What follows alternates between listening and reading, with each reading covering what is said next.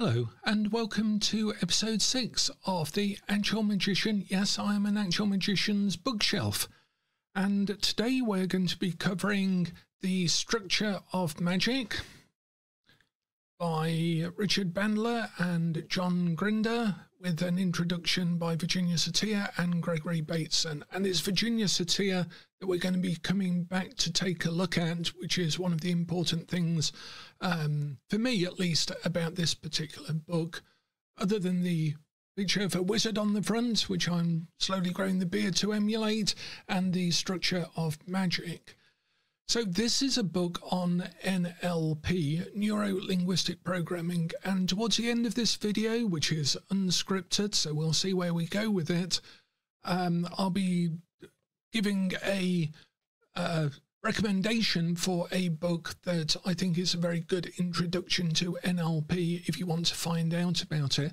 I have my own book called NLP Magic, which I wrote with the hindsight of about 15-20 years of working with clients using NLP and Ericksonian hypnotherapy, which you can also check out. But the book I'll give at the end is a really good introduction. It's the sort of book that I say, if you want to explain NLP to someone who doesn't know anything about NLP and that hardly mentions NLP, then this is the book for you. It's the book I gave my dad when he wanted to know what I was getting up to with this so-called NLP stuff.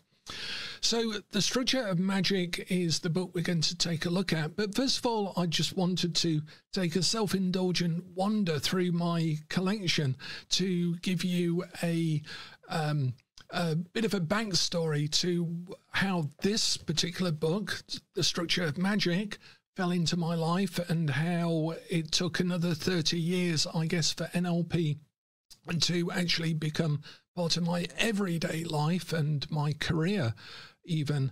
That there's a bit of a backstory to it, so I'd like to share a few items from my collection of science fiction books to set the context for that, if you will indulge me for just one moment.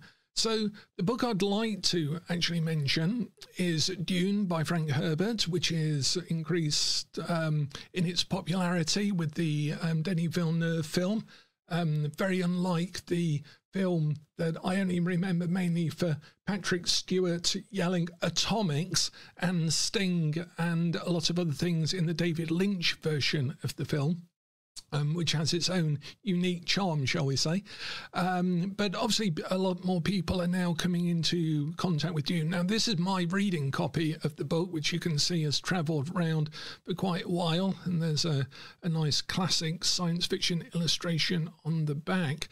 But this was the book I was reading also at the time that I was introduced to Structure of Magic and why it took hold. And just in terms of going back in time, Dune was written the year I was born, 1965, and this is the original paperback edition of Dune. Here's the first edition hardback of Dune. So I tend to collect science fiction classics as well as occult classics, and the map of Arrakis on the back there. But more interestingly, and as part of this segue, I guess, into occultism, the Dune Encyclopedia, which Frank Herbert did take as canon, even though a lot of the ideas have been removed out of this book in some of the later rewritings of the Dune saga, or continued writings on the Dune saga. The interesting thing in the Dune Encyclopedia is the Dune Tarot, which appears in Dune Messiah, and there's even a sort of set of illustrations for what the Dune Tarot might look like. But there's a really fascinating article in this. And Frank Herbert, in an interview, mentions tarot and other forms of divination, which he sees as being, he called them sparks, I think, igniters of human intuition, which again we're going to come back to. And then even going back further in the Dune history, here's the very first appearance of Dune World by Frank Herbert in analog science fiction magazine, 1963, 2 years before I was born. And just to complete that circle, it appears in a trilogy, well, in 3 sections in Analog magazine. And just to complete the circle, if we take a look at a couple of the illustrations for Dune World, we can see a scene that you'll be familiar with in the film where Jessica meets the Fremen with the Chris knife. So there's the very first depiction of that scene that we now see, obviously, in the movie, and there's some of the interesting illustrations in that as well.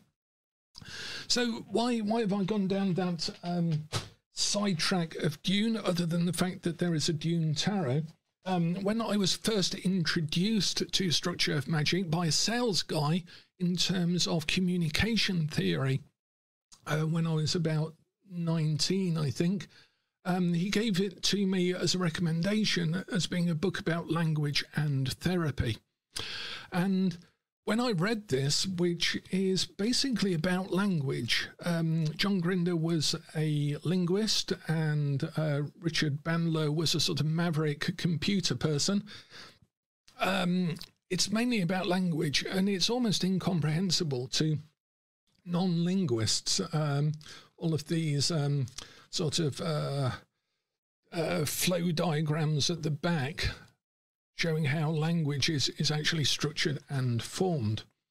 But the interesting thing about this that stood out to me is, A, the fact that it was couched in esoteric sort of language, even from the title, The Structure of Magic. And that was part of a sort of rebellious streak to Bandler and Grinder with regard to the psychotherapies of the time. And this book was published in 1975, so the mid-70s, 1975, and dedicated to Virginia Satir, which we're going to come back to as being very influential on my own work and also useful reading in terms of self-development, authenticity, therapy, counselling, and so forth. But in The Structure of Magic, I tried to read this book at the time, and it has a lot of transcripts of therapy sessions and so forth, broken down into X's and Y's and referential indexes and deletions and noun arguments and so forth. And I really didn't get a lot of it other than the fact that it was about language. But the thing I did get from it was this particular section here on the actual overview of successful therapy and change. And on page 54, it lays out well-formed sentences. And the interesting thing about this is it made the bridge for me to Dune, because I was reading both of these at the same time, and to me this seemed like it was the map or model or methodology of the Bene Gesserit in Dune. The idea that they had trained themselves in observation, in the ability to read people and their motives from posture, from eye movements, from all sorts of verbal cues as well, and could even almost communicate telepathically through their development of natural language skills and observations. So it seemed to me, I was like enamored by this idea that language and communication provided us a gateway to a deeper understanding of our own motives, motivations, and that of other people. So, of course, it fascinated me at the time.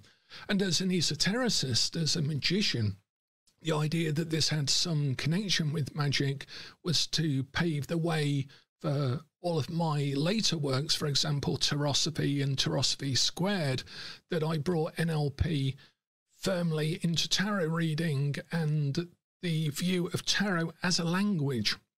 And so we can see the backbone of Tarosophy is actually laid all the way back when I was 17, 19 maybe, with these sorts of strange linguistic diagrams. But the most important thing to me in this book is this particular section here that I'd like to read for you. I'll hold it up to the camera there so you can see, and I'll even read it out while we hold it to the camera. So it's over on this side here.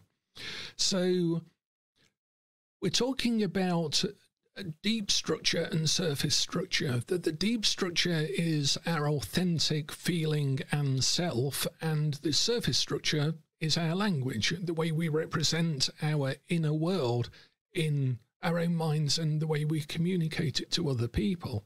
And here we can see that a acceptable therapist sentence is something that's well formed in English, contains no transformational deletions or unexplained deletions in the portion of the model in which the client experiences no choice. It contains no normalizations, contains no words or phrases lacking referential indices, contains no verbs incompletely specified, contains no unexplored prepositions in the portion of the model in which the client experiences no choice, and contains no sentences which violate the semantic conditions of well-formedness. Isn't that a mouthful? So it's ironic that a model of communications is often so badly communicated as to what it is. But if we say that language and the way we represent language in the mind, and when we think back to my previous video when we were talking about Hod on the Tree of Life as representing the mind and language, the structure that we give our emotional and unformed state, then here we can see a model that tries to make a authentic link between how we express something and how it's represented deep inside us. And quite often we can pick up, and they modelled Virginia Satir and her use of language, her intuitive use of language, like a good Bene Gesserit witch. And if you can ever watch videos of Virginia Satir at work in family therapy, they are absolutely mind-boggling, clever, gorgeous, elegant, and really, really powerful. The work she was able to do just by gestures, just by positioning people in a room, just by talking and listening, but in a Bene Gesserit sort of way. And Bandler and Grinder modelled this pattern on the way she and Erickson and other people worked, that they were modelling. And so as an example of all of that complexity in a simple way, if we think about nominalization that this talks about, it's talking about well-formedness between our surface and our deep structures. So an example of where that isn't working is someone who says, I don't have self-confidence, or I don't have confidence, or I don't feel love, or I don't get trust at work. Now, what that is linguistically on the surface level is it's not a very well-formed statement, because it's a nominalization. So something that is an action, it's a verb, is a behavior, is a process, is being given as a thing. So trust is like a thing that you take or are given or don't have, like it's an object. But trust isn't that. Trust is a process. The same with love. You can't give someone love like it's in a package, that it's a thing. It's not something you can put in a wheelbarrow, as my English teacher once said. A noun is anything you can put in a wheelbarrow. And so when someone is saying they don't get trust at work, they'll never get trust at work because you can't be given it. It isn't an object. So it's a break in that well-formedness between the sort of surface level and the deep level. This is the structure of magic. It's linguistic structure. It's a well-formed structure, an authentic structure, complete, comprehensive, consistent, and congruent, as I talk about in states of awareness in the initiatory system. So, and you can see all of the seeds for that were planted when I read this book when I was 19. And so, as a counsellor, a therapist, a Virginia Satir or a Milton Erickson might say to that person, what would it be like if you got trust? What would it be like if you were trusted? What is being loved to you? How does that manifest? And so on. So they would prompt it back to a more well-formed observation of how that person represents the world, that it isn't an object, and so they gently correct that, make it more well-formed semantically in language for the client, and gracefully move them to a situation where they understand how they're going to recognize love in their life and how they're going to go about that and what it means to them and how they're going to feel about that, that it isn't something they are somehow missing. Like when people say that they have low self-esteem, Bandler, Richard Bandler, one of the two authors of this book and the co-founder of NLP with John Grinder, would say, so where's the self-esteem escaping from? Is it like steam just escaping out of you? You can't lose self-esteem. Self-esteem is not a thing, it's a process. It's the same with when people talk about the ego or transcending the ego in occultism or mysticism. A lot of people who talk about that are still having a problem with it because they're making it an object, not a process. The ego or ego is a process manifesting out of and within the psyche and its sense of separation, rather than an actual thing itself. Even saying its sense of separation in terms of the psyche and calling it the psyche, when in fact it's our personality process in time, it's convoluted. It isn't an accurate representation of a process. It isn't the self. It is self in beingness, and 9 times out of 10 we can accept these semantic, badly formed sentences. We don't correct everyone over the dinner table or in the pub about that, but when it's causing someone a real problem in their life, then that's when we can dig deeper and unpick that lack of well-formedness. So the structure of magic was very influential to me in terms of introducing the idea of language as a representation of our experience, and there being a more well-formed way of working with it, of dealing with it, of seeing it.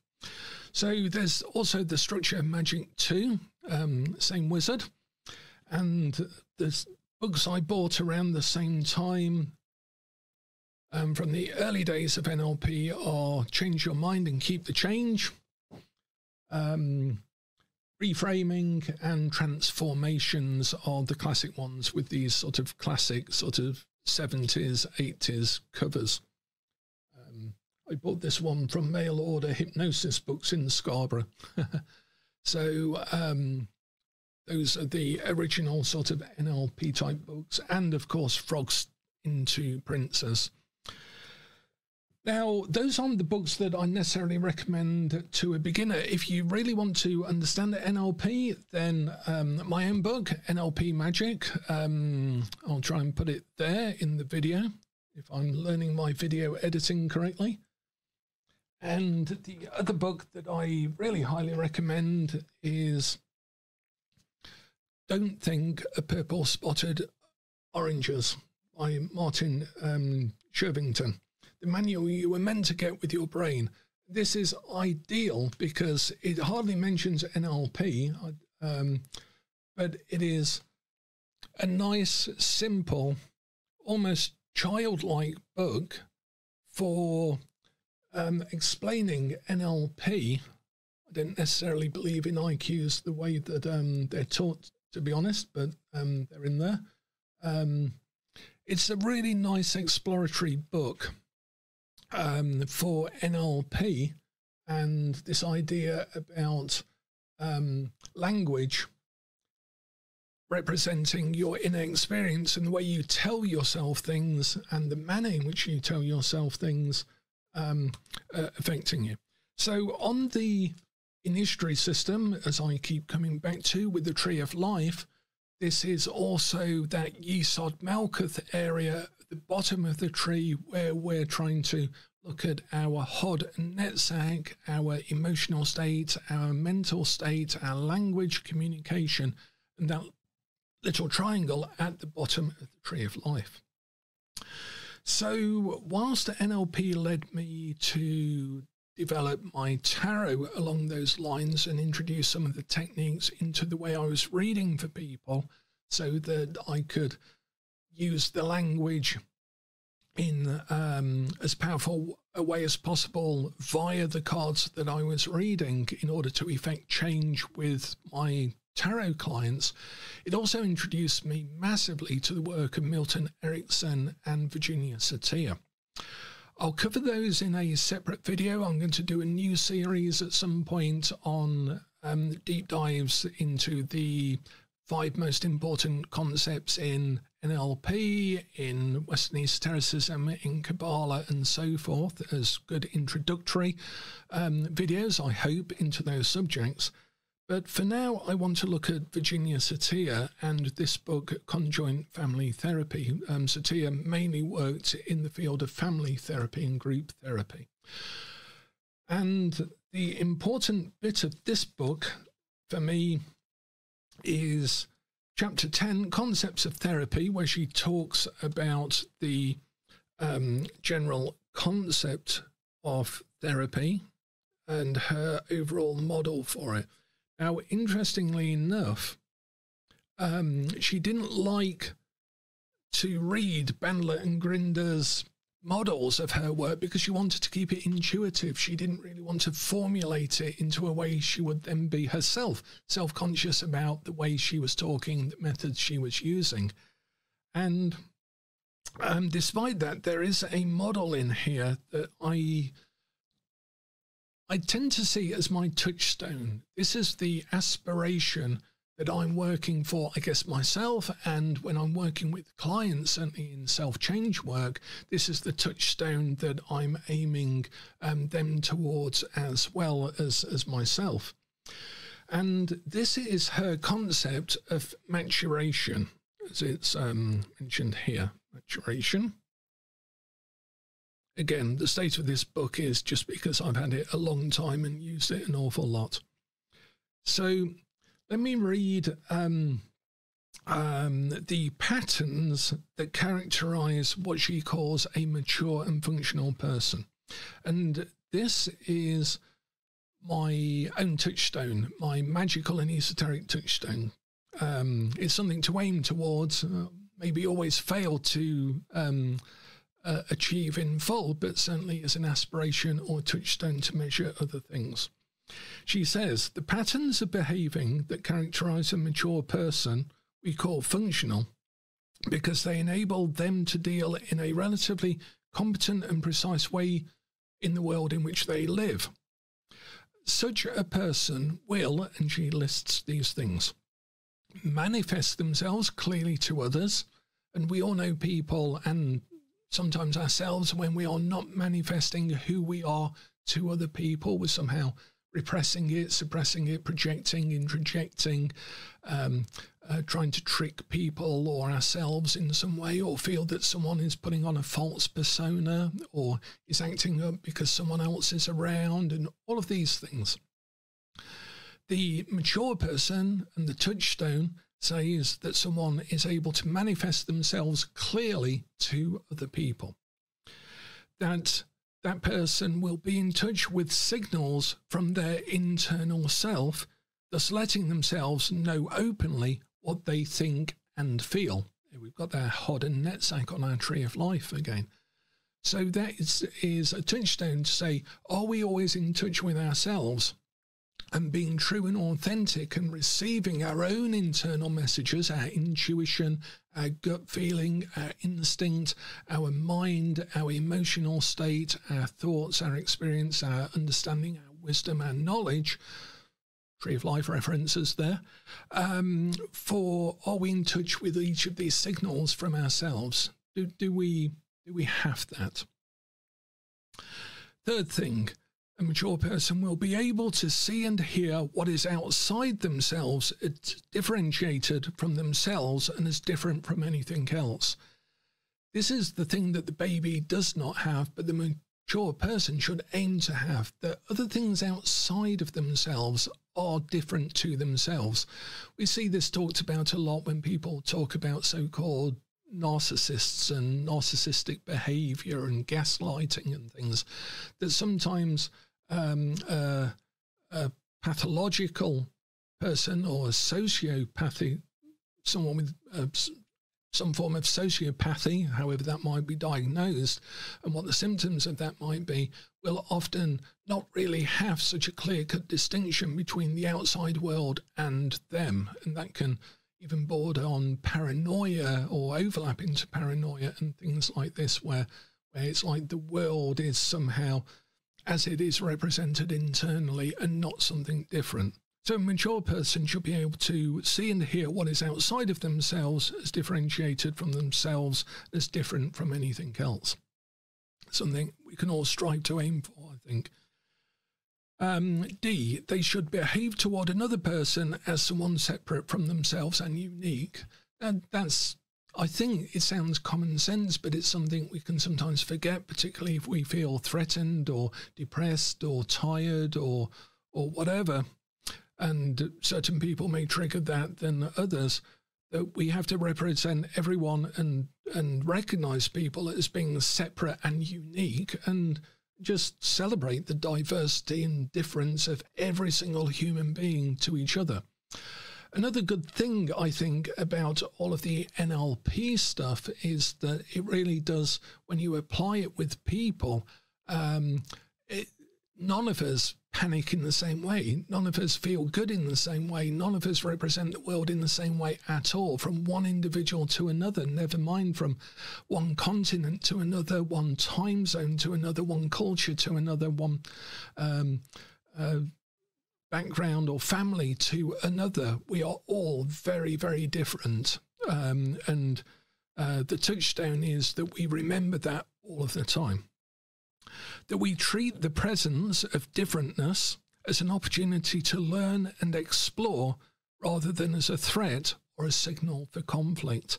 Again, this is coming mainly from a family therapy background, but I think it applies to each of us. That a mature person will treat the presence of differentness as just with curiosity, as an opportunity to learn something new, to be open to a new experience, to explore it, rather than as immediately reacting to differentness as a threat or a signal for conflict. That we should deal with persons and situations in their context in terms of how it is, rather than how they wish it to be or how they expect it to be. Whether we hope or fear is irrelevant to the actual reality of a situation as it's presented. And quite often, one of the challenges in family therapy is everyone recognizing what is actually going on, not what their hopes and expectations are for their parents, for their children, for their siblings, and their extended family. That a mature person should accept total responsibility for what they feel, think, hear and see, rather than denying it or attributing it to others. And that's something that our NLP work tends to examine. Are we owning it ourselves as our own response, or are we saying that someone else is angry, when in fact we are interpreting what they are doing as them being angry? We can't mind read, as it's called, in terms of semantic language well-formedness.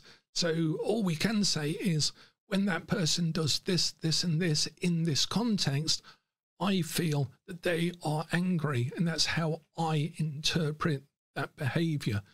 And sometimes that may not always be the case. The other person might self-describe themselves and be accurate in that self-description as saying that they're frightened.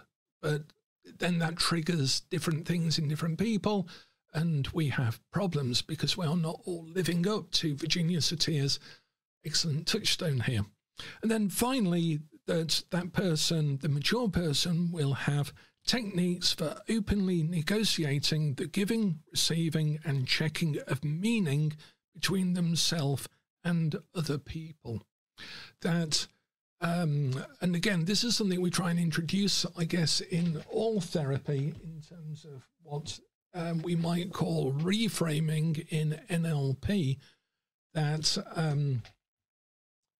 that people have methods of actually communicating their inner state and recognizing all of these separate states in other people and going through all of those touchstone items so that they can actually have a clear, authentic communication at the deep level, not just at the surface, argumentative level at all.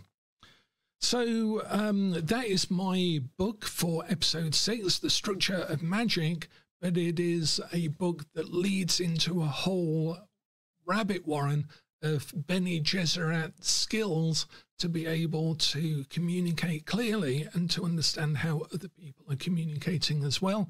Excuse me. And the book that still stays with me is Conjoint Family Therapy, as being an ideal touchstone to which we can all strive, certainly in our personal lives, even if we are attempting a magical life, a spiritual life, a religious life, a life of faith, a life of whatever it might be, that at a psychological level with our friends, family, the people around us and so forth, that it is good to have a touchstone. And whatever touchstone you have for yourself, or you choose for yourself, or you adopt for yourself, the one that I've found most useful in my life is the one in this book by Virginia Satir. And I came to Virginia Satir through Dune and The Structure of Magic, my choice for the book for this episode. So thanks a lot for sticking with me as I go through the unscripted sessions. Perhaps future sessions will be scripted or certainly have presentation notes or something like that. And again, if you've got any questions about NLP, about its relationship to tarot, then my book Tarosophy really covers that, but I'm happy to answer questions here as well. And I look forward to seeing you in the next episode. Thanks a lot.